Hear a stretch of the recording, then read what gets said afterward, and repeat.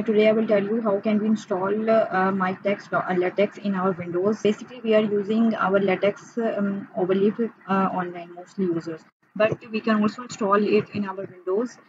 So in this video, I will tell you a brief introduction and all the process to download the MikTeX LaTeX for free of cost and to install it in your PCs. So let's start.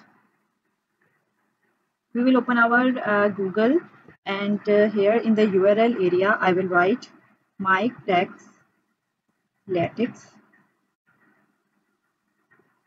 and here is the first website link. We will open this link. I will put this link in the description of the video, so just open it, and here we will click on this download menu.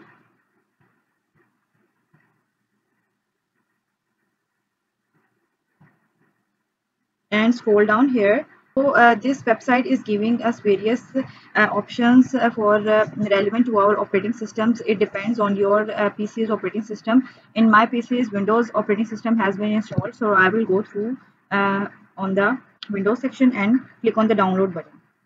So the download has been started. We will wait until it has been downloaded.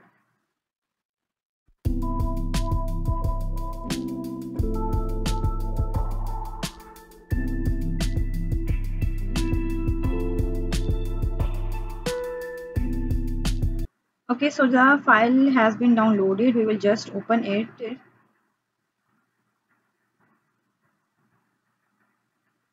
And here we will right click.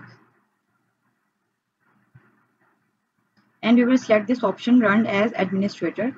Just click on run as administrator. Okay, so the setup progress has been started. We will accept the terms and policies and click on the next. And you can also change the location here, but I will go through this location and click on the next. And it is asking me to the paper, and I will go for the A4 size. Okay, next. And click on the start button. And the installation progress has been started.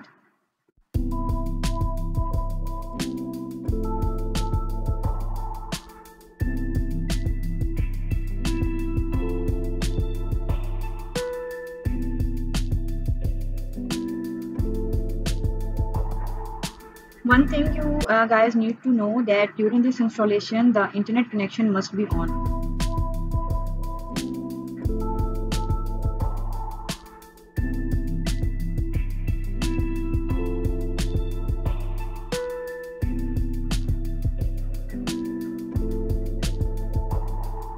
Okay, so we will click on this next button,